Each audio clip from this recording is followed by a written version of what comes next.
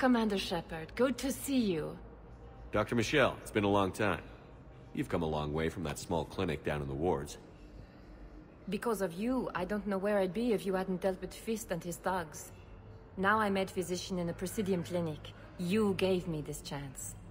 I assume you're here about Lieutenant Commander Williams? How's Ashley doing? Very well. Her rate of recovery is amazing. I still want to keep her under observation, but she should be fit for duty soon. This war has left a lot of injured people homeless. How's your center handling the extra load? We're getting more refugees every day. Throughout the Citadel, triaging and finding open beds is our biggest challenge. How are your medical supplies holding up?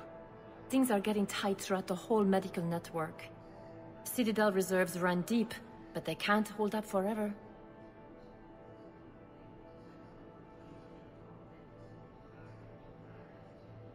With a center of this size, you must have a lot of direct reports.